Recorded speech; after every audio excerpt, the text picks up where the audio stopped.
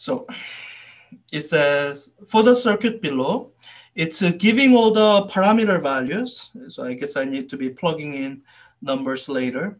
So it's giving me the voltage, resistance, and inductance. Oh, and I guess two resistors have the same value. And it's describing how the circuit configuration is changing. So it's first trying to reach a steady state with this switch closed and this switch open. And then at t equals 0, this switch is closed and this is opened. All right. So, okay.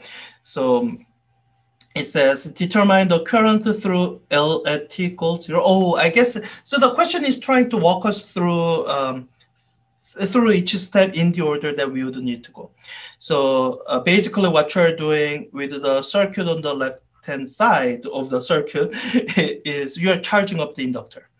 And after you are done charging up the inductor is where you are starting here. So I should first figure out the steady state current through the inductor. So the number one thing to know about the inductor, again, is the voltage drop across the inductor, which is that it's given by inductance times the rate of change of current.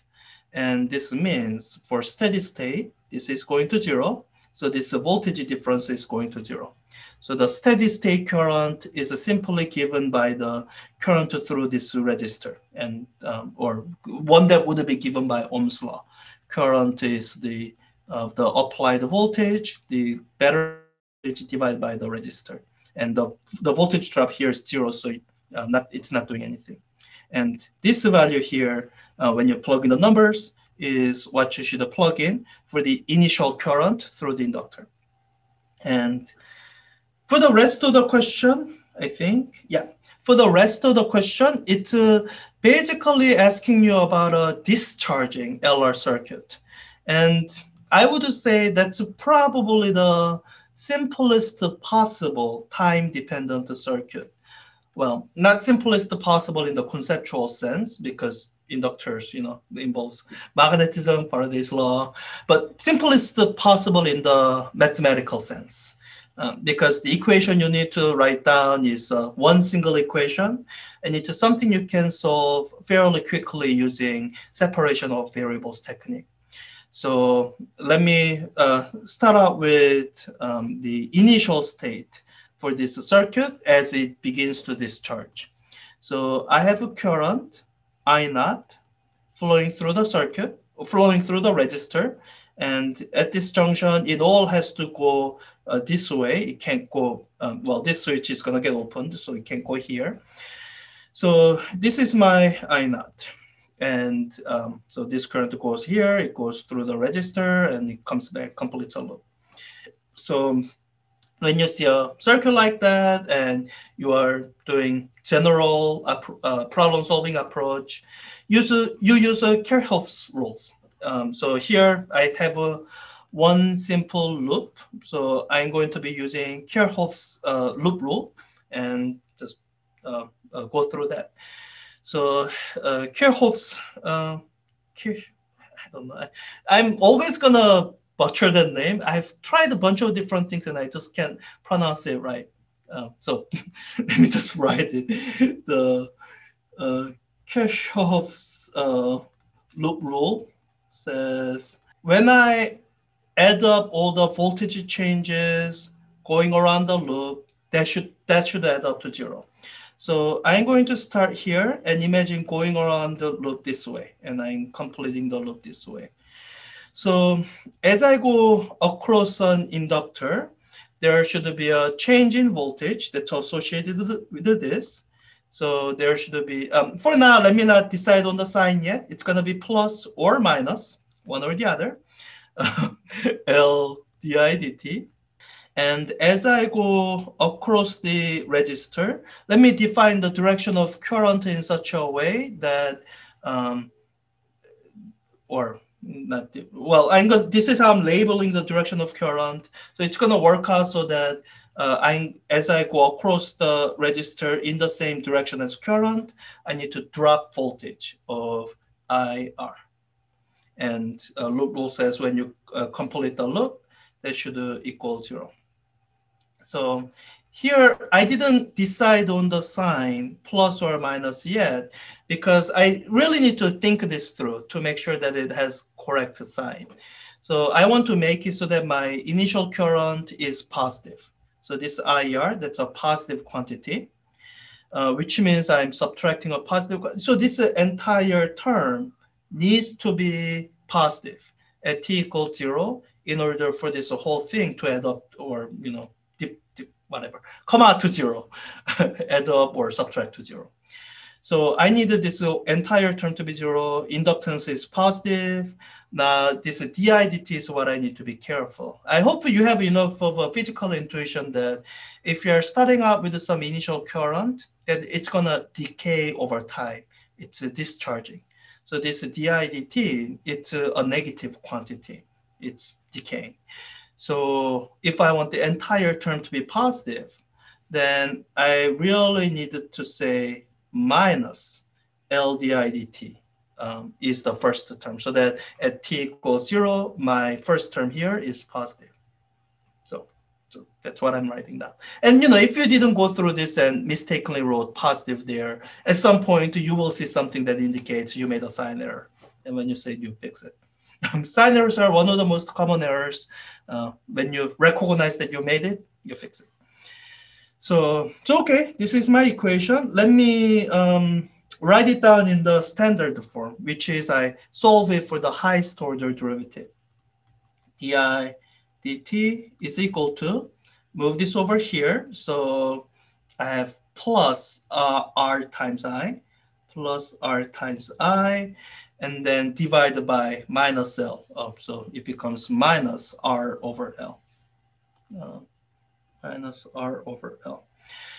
So, so this is a differential equation. And I guess this might actually be simple enough that you can guess an answer to it. Yeah, you know what? Let me just guess a convenient answer and hit on there. So the proper way to solve this is using separation of variables. That's done in the lecture. And I encourage you to look at the lecture to see how you do it properly. I'll do it improperly here, which is I notice that I'm taking derivative of a function that depends on time. This, is potential. It should be a function of time. And when I take the derivative, I notice that I get the same function back, except for this coefficient here. So what this tells me is that I of t, it's going to be some kind of an exponential function. And this coefficient here, I assume that must be coming from chain rule. So my function should be exponential of, and what's inside here is when I take the derivative, will give me minus r over L. So it should be minus r over L times t.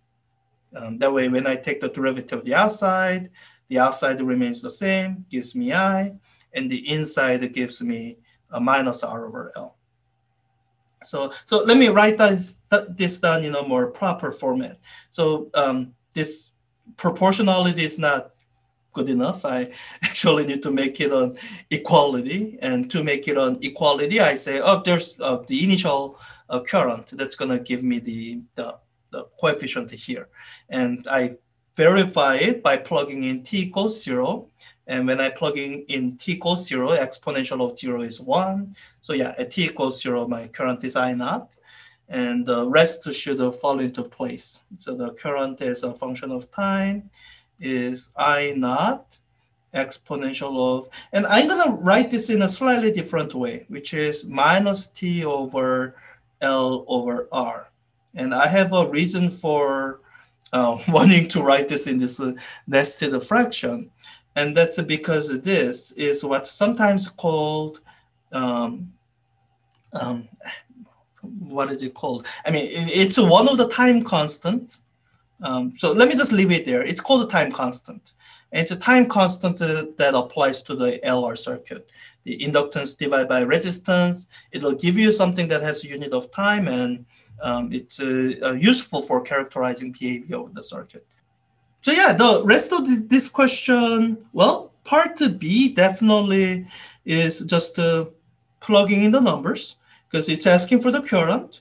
I have expression for the current. I know I not, I know L and R. So all I have to do is simply plug in I at t equals 5.5 times 10 to minus 4 and watch the prefixes and make sure your final answer is an ampere. And that's it. And it's asking for voltage across R. For that, I would use the Ohm's law. So I already know the current, or I have an answer that I put into B. Then at that same time, the voltage change across R should be Ohm's law, the current times the resistance.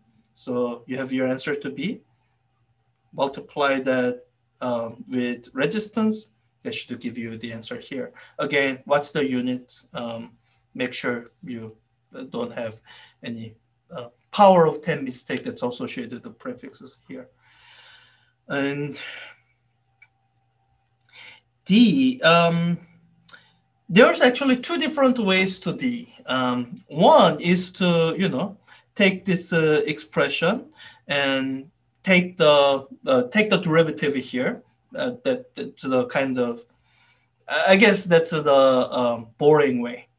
The more interesting way is to notice that this voltage difference across the inductor, that's the same voltage difference across the resistor in terms of the magnitudes. So you can say, all right, L times di dt is equal to I times R. And I hope you notice this derivative here, which is what we are looking for.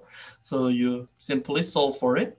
The derivative is, in terms of the magnitudes, is equal to R over L times I. So you have the value of the current from part B.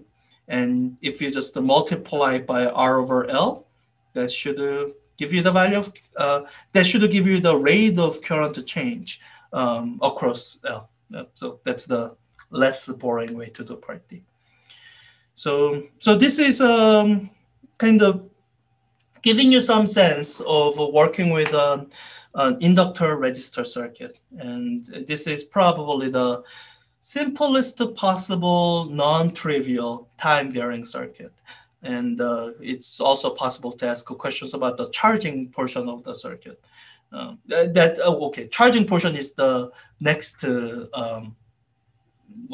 second easiest question that you can ask that's not trivial. And the discharging portion is the simplest possible circumstance that's, not trivial easy.